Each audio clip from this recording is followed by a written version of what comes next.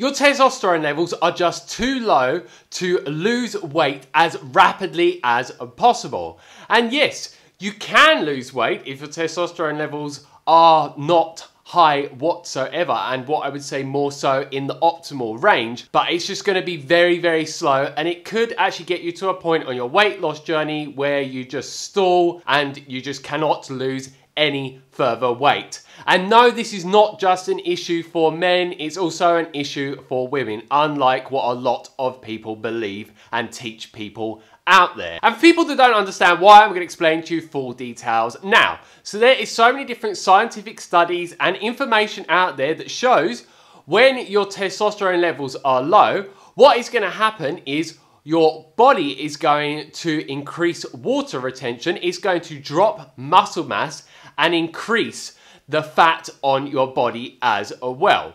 And there's another reason that goes alongside testosterone, why these effects are happening, is when your testosterone levels go down, estrogen levels go up. So a lot of people in today's world have issue with what is known as estrogen dominance. And also, what does estrogen do as well? It also slows down your metabolism.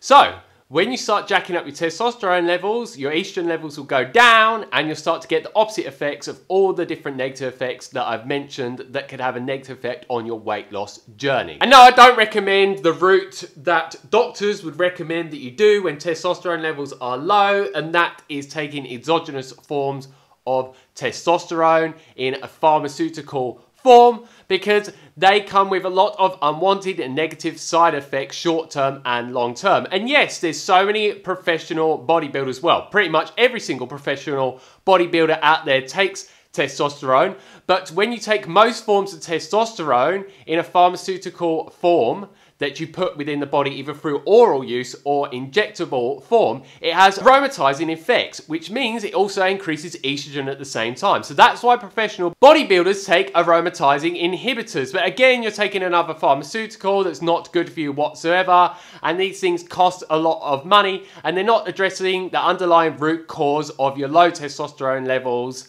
and your high estrogen production. So it's just a band-aid. And what happens is when your testosterone levels are high, even without exercise, it's going to increase muscle mass, and muscle mass burns the most calories. And obviously the more calories you're burning, the greater weight loss results you're going to get. And it also helps with improving your metabolism because it's lowering estrogen production within the body. And when you're increasing your testosterone levels, your human growth hormone levels go up as well, which can aid you in getting the greatest weight loss benefits possible from whatever you're going to be doing for weight loss. So what I'd recommend, instead of just listening to this video only, is do as much research as you possibly can on this subject to educate yourself as much as possible so you can go in the direction of optimizing these hormones. And you may be wondering, well, what are some of the things that increases estrogen production within the body? Well, the more body fat you have, the more your body produces estrogen. So the fatter you get, the more it's going to mess up your testosterone production at the same time. So as you start to lose weight over time, you will start to get better testosterone production and lower levels of estrogen production within the body naturally. Another thing that causes it is exogenous forms of estrogen, such as xenoestrogen, which is found within plastic.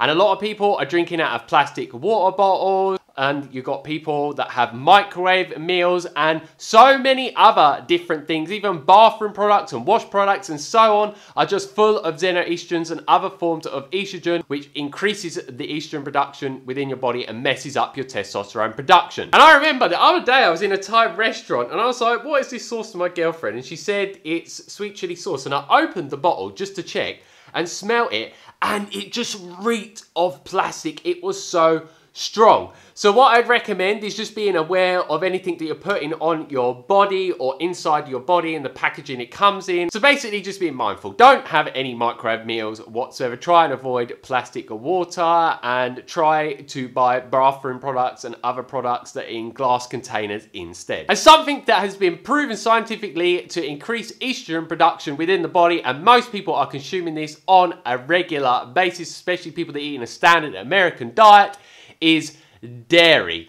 the amount that it goes up by is like so significant. I can't remember the amount, but it's absolutely crazy. So you want to be avoiding dairy altogether. And a lot of people think that soy also has a negative effect on this, but I know a lot of people that have done experiments with soy and they've seen that their testosterone levels go up. And from what I've looked into, soy has actually been proven to inhibit the uptake of estrogen from external sources and actually help balance out your estrogen levels in a healthy way. So if you don't get his estrogen levels in check, you're never going to sort testosterone production out of whatsoever. And a very, very big reason as well that can make the testosterone levels go low and the estrogen go up is having a variety of different micronutrient deficiencies with specific vitamins and minerals and also essential fatty acids, which so many people in today's world are so deficient in so many different nutrients due to the foods they're eating. And even if a lot of people are eating like whole foods that are natural, the way food is messed around with in today's world, the nutritional density of food is just so bad compared to many, many years ago, say like 50, 100 years ago. Even if it's organic, most organic food is not very nutrient dense compared to food from a very long time ago. And if you want to learn more about that, I'd recommend watching a documentary called Dirt the Movie, which is talking about soil depletion and monocrops and just the way food is grown today and messed around with and how it is just messing up the soil and the nutrient density of it. And then if the soil is depleted, the food is depleted and so on. And then yes, you become depleted at the same time. So the first one, which I've talked about many times on this channel before, and this is gonna be a free way, is intermittent fasting and also prolonged fasting. And there's so many different scientific studies out there that prove from about 10 hours into a fast, your testosterone production will naturally start to increase. And it will continue to keep going up every hour after that, up to about a 3-day period. When it gets to about day 3, it will start to massively decline in production. And it's shown when you're doing it up to about 3 days, it will increase testosterone levels anywhere up to about 400%, which is just absolutely crazy. And it doesn't cost you whatsoever to do intermittent fasting, which is really, really amazing. So you don't have any excuse not to do it, or even the prolonged fasting. So like I said, it could either be intermittent fasting or prolonged fasting. If you want to get the greatest testosterone benefits, then you'd fast as long as you possibly can. What I'd recommend for most people is eat one meal every single day. If you don't know how to do that, I'll put a link for a video up above. And then I would recommend throughout the month throwing in some longer fasts so you can get an even significant increase in testosterone production. And if you're someone that has no idea about how to do extended water fasting, also known as prolonged water fasting, I also put a video for that up above where I talk about that in full detail. What I want to say is I am someone that used to have low testosterone levels, but if you see in this test that I've done recently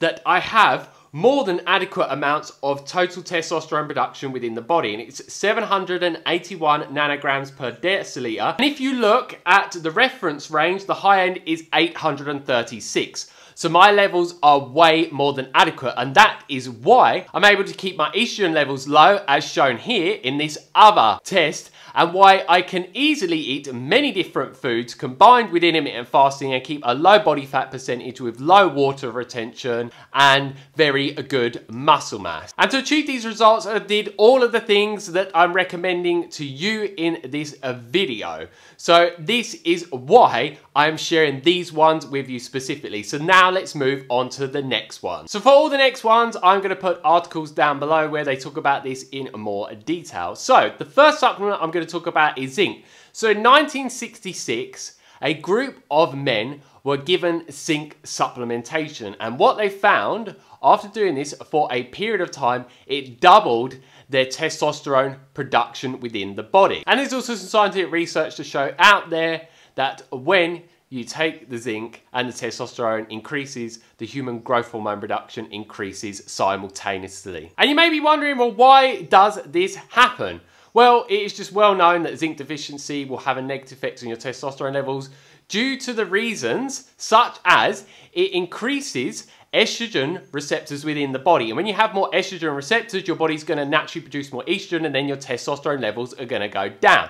And at the same time, it also makes your body start to produce a lot less androgen receptors, which androgen receptors are key for your body to produce an adequate amount of testosterone for your testosterone levels to be optimal. I think it's also necessary for androstenedione to be converted to testosterone. And what is amazing with zinc, when you're going to be taking it in supplementation form and also getting it in foods, it stops the aromatizing effect of testosterone converting into estrogen. So to put this amazing nutrient to use, you want to take 30 milligrams of zinc once to twice a day. Obviously, if you're someone that's eating 1 meal a day, you just take 30 milligrams once a day with your meal. If you're eating twice a day, then you take 30 milligrams twice a day. And the more deficient you are in this nutrient, the more you're going to have to take. In the past, when my zinc levels were so chronically deficient for pretty much my whole lifetime, this had been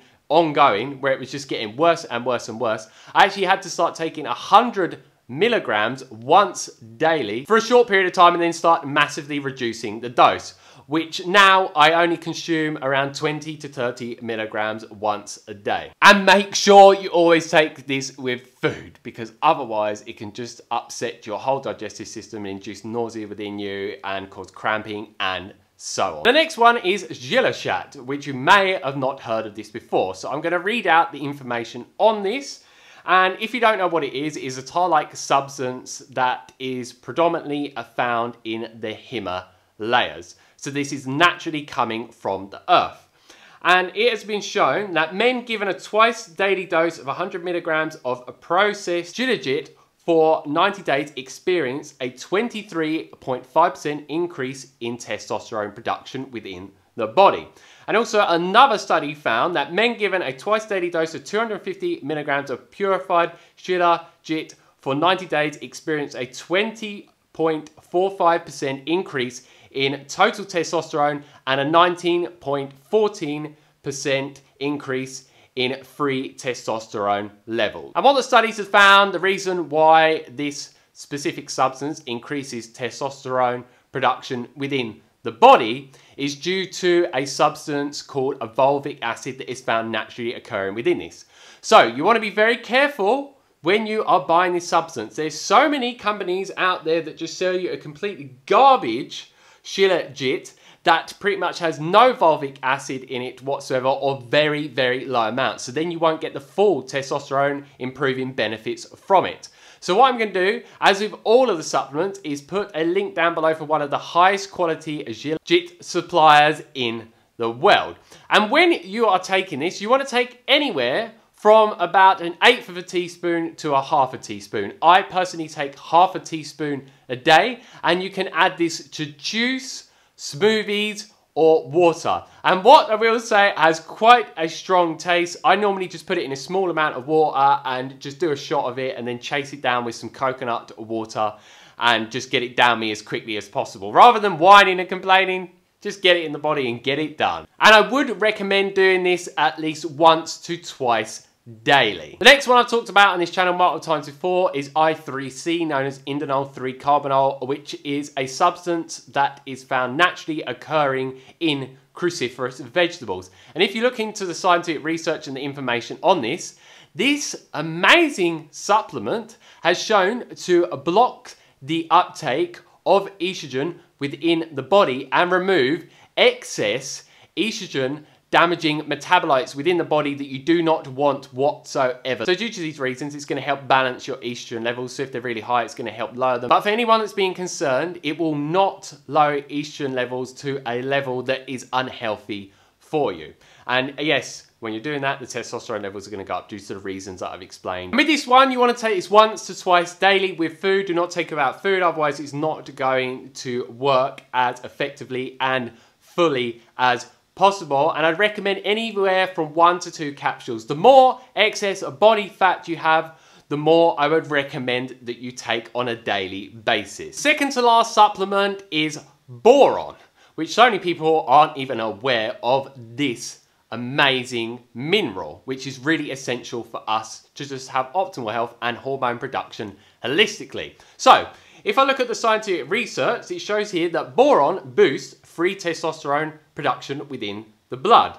And it found in one study, following just a 1 week of boron supplementation 10 milligrams a day, the male subjects reported an average increase in free testosterone levels by 28.3%, which is significant by all standards. And then another study using a daily dose of 10 milligrams for 4 weeks also reported an upward trend in overall testosterone levels within the body by up to 114%, which is just absolutely amazing. But that's not all it does. It also has inhibiting effects on SHBG. And when you have high levels of this hormone within the body, it actually binds to testosterone that is found within the bloodstream and makes it so your body cannot utilize it whatsoever. And this is an issue that a lot of people have going on. So you really want to resolve the levels of this hormone being high. Otherwise, you could do a lot of things to raise testosterone levels and actually increase the free testosterone levels within the blood. But when you go and get your total testosterone levels, you check and it still hasn't increased. So this is a very important thing to be aware of. And also another study found that it reduced estrogen production within the body in a very healthy way.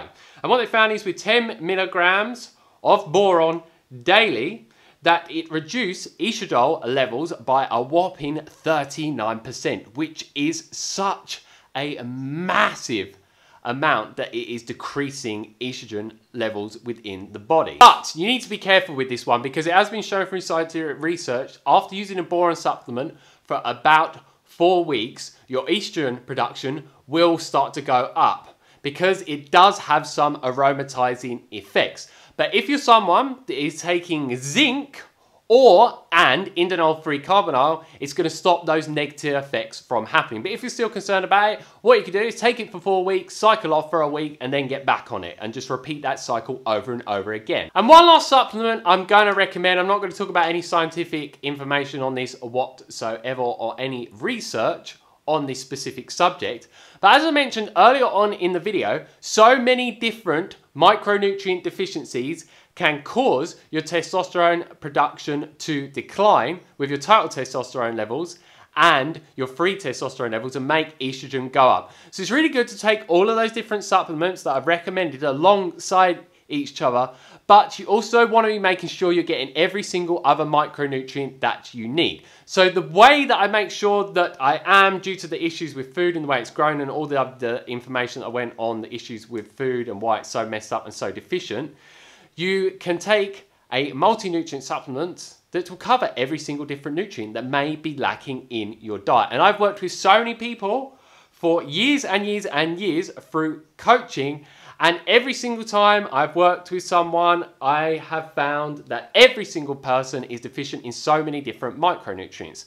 So I would recommend taking the Thorne Research AM and PM Elite Formula, which is a sports certified multi-nutrient supplement, and it is the most nutrient dense multi-supplement that has no toxic substances added to it, just like the other supplements that I've given you recommendations for. I didn't mention that early on, but so many different supplements, they don't have the most bioavailable form of each nutrient in, which will stop you from getting the full benefits. And a lot of time they have a lot of toxic substances added to them that will have a whole host of negative effects on you. But all the ones that I recommended are free from any of those toxic substances, and they are in the most bioavailable form. And with this supplement, I would always recommend that you take it with food and that you take 3 of the AM formula within the day and 3 later in the day. If you're someone that's having 1 meal a day, you can have 3 of each together. But if you're someone that's having 2 meals within the day or even 3, you can have 3 of the AM formula early in the day and 3 of the PM formula later in the day. But make sure that you never consume it without food.